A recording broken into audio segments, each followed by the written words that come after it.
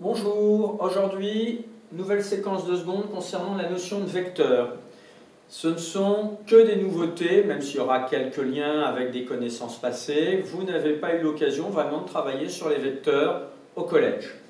Donc dans un premier point, la notion avec des vecteurs du plan, translation de vecteur AB, égalité de deux vecteurs, somme de vecteurs, et puis un deuxième point qui sera sur une deuxième vidéo, vecteur dans un repère avec les coordonnées d'un vecteur, coordonnées du vecteur AB, on verra un peu plus particulièrement ce dont il s'agit en détail, et les coordonnées d'une somme de vecteurs. Alors ici, quelques images pour vous montrer que c'est des choses qui sont utilisées dans la vie courante, entre autres en physique, avec les notions de force. Vous en avez peut-être déjà entendu parler avec votre enseignant en physique. Et puis ça peut être aussi dans des jeux comme les jeux d'échecs par exemple. Logiciel GeoGebra, parce que ça peut être l'occasion aussi dans des exercices d'utiliser ce logiciel de géométrie dynamique à l'aide des vecteurs. Alors, notion de vecteur, petite chose, au niveau de l'histoire, en fait c'est dans les années 1800, et plus exactement en 1830, qu'un mathématicien italien, Giusto Bellavitis, crée le concept de vecteur. Allons-y, alors là on ne le voit pas forcément bien, mais il va y avoir un symbole que je ne repasserai pas à chaque fois parce que ça dépend des polices. Donc nouveau symbole, au-dessus de deux lettres, au-dessus de deux points, pour ça que c'est en majuscule, on fera une flèche et ça signifiera vecteur AB. On va en parler tout de suite. Plusieurs définitions. Alors on va se prendre deux points, A et B du plan, et une translation va transformer A en B. Alors c'est là où vous en avez pu éventuellement en entendre un peu parler quand vous avez vu la transformation qu'est la translation au collège. Ça vous avez vu la translation.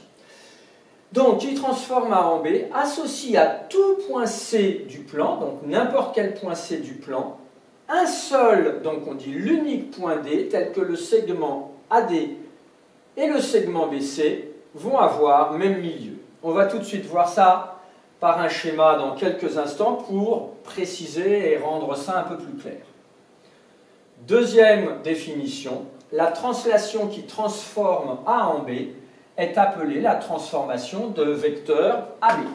Donc c'est là aussi, je ne le referai pas pour tous, où il faut que ce soit bien visible, la flèche au-dessus du vecteur qui nous intéresse. Alors on va voir deux cas pour illustrer ces définitions. Le cas où C n'appartient pas, souvenez-vous de ce symbole-là, n'appartient pas à la droite qui passe par AB, et le cas où le point C appartient à la droite AB. Alors voyons ça, on va se faire deux points A et B, puisqu'il nous fallait deux points dans le plan, et un point C quelconque, n'importe où. Puisque pour l'instant, ça n'appartient pas à la droite AB. Donc on voit bien que le point C ici n'appartient pas à la droite AB. Et bien à ce moment-là, donc on va chercher le milieu. On va chercher le milieu de BC et le milieu du segment AD pour trouver le point D. Donc là, on trouve le milieu du segment BC avec le codage. Et puis après, donc pour l'instant je ne peux faire,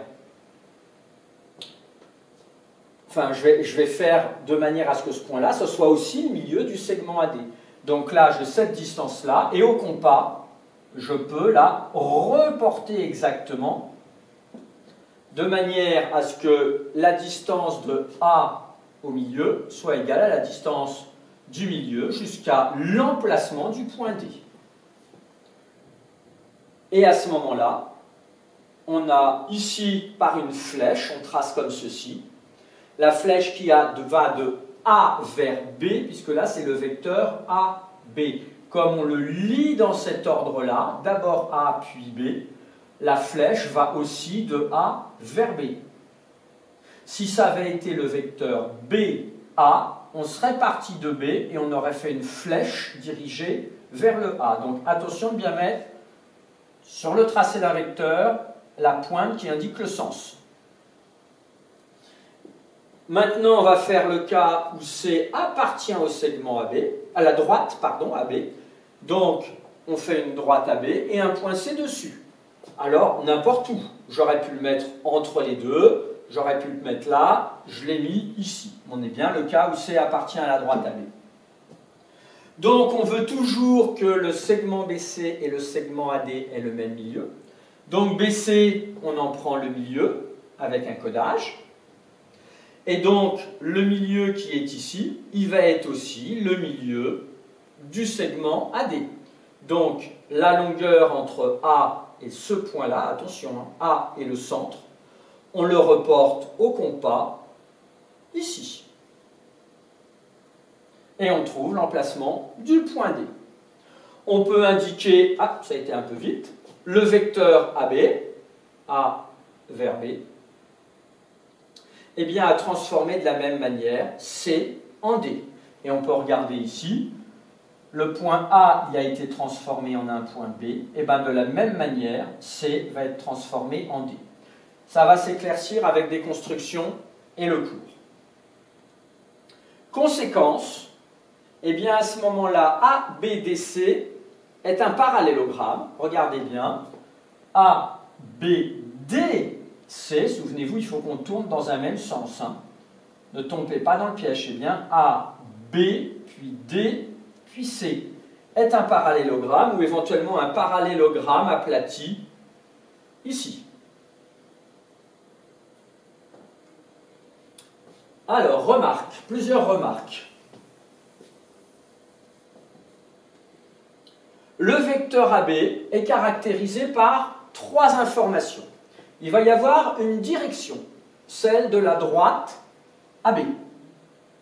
Une direction, c'est en quelque sorte une inclinaison, une direction. Deuxième information, le sens. Souvenez-vous, on a dit, comme on lit le vecteur AB, le sens, c'est celui de A vers B. Et ensuite, une norme avec un nouveau symbole, qui est une double barre de part et d'autre. Ça se lit la norme AB, qui représente en fait la longueur AB, ou la distance AB. Donc ça, ces caractéristiques-là, si vous l'avez déjà travaillé en physique, le vecteur, vous en avez déjà entendu parler. Trois caractéristiques, une direction, une sens et la norme. Deuxième remarque, la translation qui transforme A en A, donc qui transforme A en lui-même, est à ce moment-là la translation de vecteur nul. Et va être notée, donc là c'est un 0, donc ce sera vecteur nul, vecteur 0, on dit vecteur nul, et c'est pareil que le vecteur A en A', AA. Donc, vecteur AA égale vecteur nul, parce qu'on est parti du point A et on arrive à la fin au point A. Donc, le vecteur AA est égal à un vecteur nul. Tout comme on pourrait dire le vecteur BB est égal au vecteur nul. Un vecteur CC est égal à un vecteur nul. Quand on part d'un point et qu'on n'en change pas, on dira que c'est la translation de vecteur nul. Un grand trait rouge à côté de ces remarques et... Enfin, de ces remarques. À savoir par cœur. Égalité de deux vecteurs. Définition au pluriel.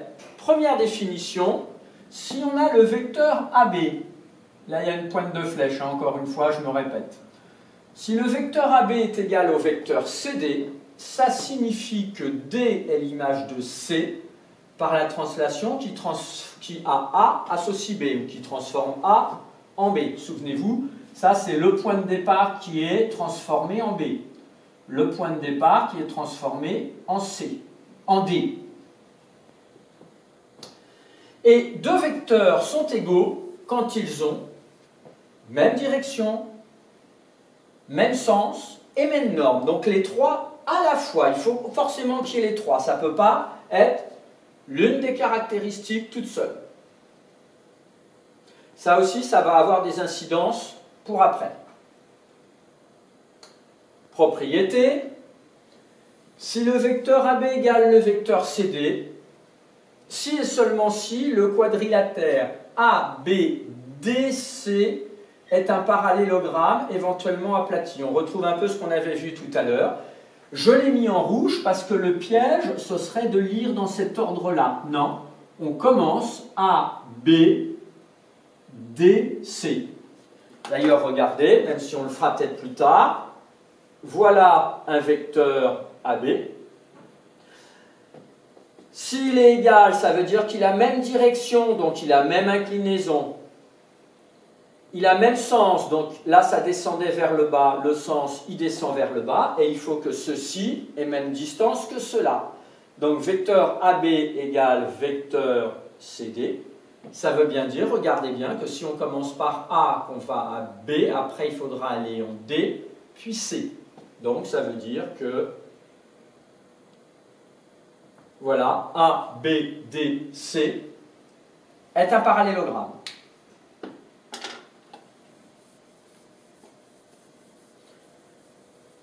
Donc, attention à l'ordre des points.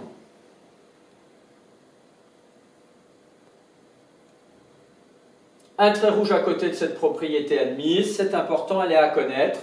C'est ce qu'on appelle aussi parfois la règle du parallélogramme. Alors, je détaille le schéma ici pour que ce soit encore plus clair. Avec le quadrillage, là j'ai représenté un vecteur AB. Je représente un vecteur CD qui a même direction, donc s'il y a même direction, c'est parallèle, il y a la même inclinaison, même sens, tous les deux, c'est vers le haut, et ils ont bien la même longueur. Eh bien, regardez bien, à ce moment-là, A, B, D, C constituent un parallélogramme. Définition. Si on a une égalité de trois vecteurs, vecteur AB égale vecteur CD égale vecteur EF. Alors, ces trois vecteurs, on va dire, ils sont représentants d'un même vecteur que l'on peut noter, c'est souvent une minuscule, là c'est un petit u minuscule, donc, mais c'est une minuscule, ce n'est pas des points ici. On va voir après avec un dessin. Et enfin, deuxième définition, la notion de vecteur opposé au vecteur GH, eh bien ça va être le vecteur HG. Donc on intervertit le point de départ et le point d'arrivée. Et l'opposé du vecteur GH qui se note le vecteur HG, c'est aussi moins le vecteur GH. Attention, le moins, il n'est pas sous la flèche, il est à l'extérieur. Donc deux définitions importantes à connaître. Voyons tout de suite un schéma pour illustrer ça. Je me fais un vecteur AB, je me fais un vecteur CD et un troisième vecteur EF, ils sont bien tous égaux. C'est parallèle, donc même direction. Ils ont tous même sens, il n'y a pas une flèche vers le bas ou une flèche vers le haut. Il n'y a pas une flèche qui va par exemple comme ceci. Et ils ont bien la même longueur, si on regarde au niveau du quadrillage et des diagonales au niveau des carrés. Eh bien, ces trois vecteurs qui sont égaux, on peut dire que ce sont aussi des représentants du vecteur petit u, regardez bien, c'est le même. C'est juste pour gagner du temps ou l'utiliser dans des exercices. Donc on peut dire globalement que c'est quatre vecteurs aussi qui sont égaux. On pourrait dire vecteur AB égale vecteur U égale vecteur CD égale vecteur EF. Ensuite, on va illustrer la deuxième définition. Voilà, donc on peut noter aussi, pardon, petit u au-dessus. Au lieu de mettre vecteur AB, vecteur CD, vecteur EF, on met le petit u, vecteur petit u, vecteur petit u et vecteur petit u. Notion d'opposé. Donc là, on a un vecteur GH, et bien l'opposé, on ne bouge pas les points, c'est les mêmes points, mais cette fois-ci, on le trace dans l'autre sens. Vecteur GH, il vient vers moi, vecteur HG, il va dans l'autre sens. Donc en fait, ce sont deux vecteurs, quand les vecteurs sont opposés, ils ont même direction, ils sont parfaitement parallèles, hein, ils sont superposés. Ils ont même longueur, la distance GH qui est égale à la distance HG, mais la seule différence, c'est leur sens qui est différent. Somme de vecteurs. Comment additionner des vecteurs? Donc, définition. La somme de deux vecteurs, petit u et petit v, est le vecteur associé à la translation qui résulte de l'enchaînement des translations de vecteur u et de vecteur v. On a deux vecteurs, et bien on va enchaîner la translation. D'abord, on va appliquer le vecteur u, puis on va appliquer le vecteur v. C'est bien une question d'enchaînement, je l'ai souligné, j'insiste. On va voir aussi tout à l'heure avec un exemple. Je prends mon quadrillage, je me fais n'importe où, où c'est donné dans un exercice, un vecteur u et un vecteur v. Voilà, ils pourraient être égaux, là ils ne sont pas égaux, on voit bien déjà ils n'ont pas la même direction puisqu'ils ne sont pas parallèles. Ils n'ont pas la même longueur et ils n'ont pas vraiment le même sens. Enfin, bien qu'ils viennent un petit peu, on pourrait dire, tous les deux vers la droite, mais un vers le haut et l'autre vers le bas. Eh bien, si on veut appliquer la somme, on va les enchaîner. Donc on part d'un point, soit c'est donné, soit c'est vous qui le choisissez. Je l'ai mis ici, ce point-là, le point de départ, j'aurais pu le mettre ici, j'aurais pu le mettre là, j'aurais pu partir d'ici, peu importe, mais je vais déjà appliquer la translation de vecteur u. Donc je pars de ce point-là, et j'applique le vecteur u, donc je me déplace de 3 vers la droite et 1 vers le haut. Donc je pars de ce point-là, je fais 3 vers la droite et 1 vers le haut. C'est très pratique ce comptage de vers la droite, vers la gauche, vers le haut, vers le bas, ça vous aidera. Donc là j'ai appliqué le vecteur u, j'arrive ici pour l'instant. Et maintenant j'enchaîne tout de suite avec le vecteur v. Si je regarde le vecteur v, je pars d'ici, je fais 2 vers la droite, mais 2 vers le bas. Eh bien, quand je suis ici, je vais faire pareil, je vais faire 2 vers la droite et 2 vers le bas. Et donc, ça m'amène ici. Je les ai enchaînés, ils se touchent. Donc, j'ai fait le vecteur u, j'ai enchaîné le vecteur v. Eh bien, la somme, c'est le résultat de l'enchaînement. Donc, je récapitule, je partais d'ici, je suis arrivé là, c'était mon intermédiaire. Puis, j'arrive ici, c'est mon point final. Eh bien, mon point tout initial de tout le début est ici. Mon point tout final est là. Donc, la somme des deux, c'est ceci. Donc ça, c'est le résultat de la somme de ces deux vecteurs. Et on peut noter ça comme étant vecteur u plus vecteur v. Donc, deux choses sur lesquelles j'insiste pour vous aider. Comptez le nombre de carreaux partant d'un point pour arriver à l'extrémité du vecteur. Et ensuite, ici, il faut bien les enchaîner, en quelque sorte, en repartant tout de suite d'ici. Là aussi, il faut pratiquer avec des exercices. Donc, on va poursuivre nos sommes de vecteurs avec plusieurs propriétés admises. Si on a la somme du vecteur u plus le vecteur v, c'est pareil que le vecteur v plus le vecteur u. On peut les permuter. Tiens, d'ailleurs, on peut regarder sur le schéma précédent. Si on était parti toujours de ce point-là, si on applique le vecteur v en premier, donc on fait 2 vers la droite, 2 vers le bas, 2 vers la droite, 2 vers le bas, donc on aurait le vecteur v ici, puis le vecteur u, donc on enchaîne d'ici, on l'enchaîne, 3 vers la droite, 1 vers le haut, 3 vers la droite, 1 vers le haut, et regardez, on obtient heureusement le même résultat. Vecteur u plus v est égal au vecteur v plus u. On part d'ici, on arrive ici à la fin.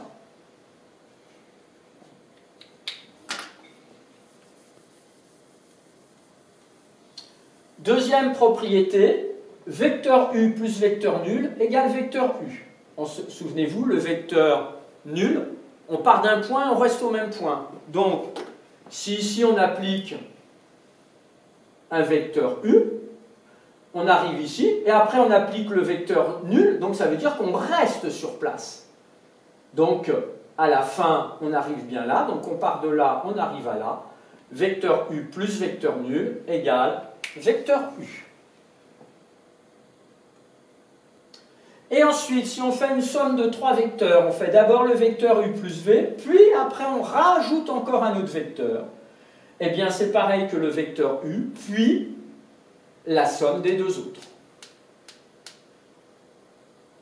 Voilà 3 propriétés admises qu'il est bon de savoir par cœur pour faire des exercices. Relation de Chasles. Alors Chasles, c'est aussi dans les années 1700-1800, même fin 1700, hein, plutôt 1800. Mathématicien français, ça se lit Chasles, et qui a fait une relation de Chasles dont on va parler, et qui a travaillé énormément sur la géométrie. Alors on va se prendre 3 points du plan, n'importe où, avec vecteur AB plus vecteur BC. J'ai pris 3 points, et je fais la somme de mes deux vecteurs. Donc vecteur AB, d'abord je fais le vecteur AB, puis j'enchaîne le vecteur BC. Et bien à ce moment-là, la relation de Chasles, elle va dire qu'on a, enfin la relation de Chasles, on l'a vu avant, si on fait ce vecteur-là puis celui-là, c'est bien vecteur AB puis vecteur BC. Mais la relation de Chasles a une particularité. Regardez bien, ici, on arrivait en B et on repart tout de suite en B. C'est le même point ici. Les deux vecteurs, la fin de ce vecteur-là, c'est B, le début de ce vecteur-là, c'est B. Eh bien, à ce moment-là, on va prendre le point initial A, le point final C, et on dira que c'est vecteur AC. Donc, il faut identifier dans la relation de Chasles que ces deux points-là, ils sont l'un à la fin, l'autre au début. Et là, donc, on ne prend que le point initial et que le point final. C'est ce qu'on appelle la relation de Chasles. Là aussi, vous allez faire des exercices avec ça. Exemple, on va faire plusieurs exemples. Regardez bien, là, c'est une somme de 3 vecteurs. Vecteur DA plus vecteur AC plus vecteur CF. On peut observer, petit bug, voilà, que là on finit par A et on commence par A, et puis là on finit par C et on commence par C. Donc on peut dire que globalement on a commencé par A et on a fini par F. Maintenant cette somme-ci. Alors là, si on observe, on n'a pas ici, par exemple, un même point à la fin et au début. Mais par contre, moins le vecteur BA, on a vu avec les histoires vecteurs opposés que moins vecteur BA, c'est égal au vecteur AB. Et là, regardez bien si on prend un peu le temps d'observer. Là, il y en a un qui est à la fin et un au début. Et puis là, à la fin, et puis là, un au début. Donc on sait qu'on a une somme de 3 vecteurs, on peut les changer de place. C'est toujours égal. Et là, regardez bien, on a A. Et là, on a B. Donc on peut en déduire à la fin que c'est le vecteur DE. Alors ça, c'est très simple. Ça, il faut prendre un petit peu de temps, se concentrer et chercher si en les déplaçant, ça peut s'arranger pour appliquer la relation de Chasles. Donc voilà, sur la première partie, les vecteurs du plan, égalité de vecteurs, qu'est-ce qu'un vecteur et la somme des vecteurs. Et dans une deuxième vidéo, maintenant, je vais vous faire la vidéo sur les vecteurs dans un repère.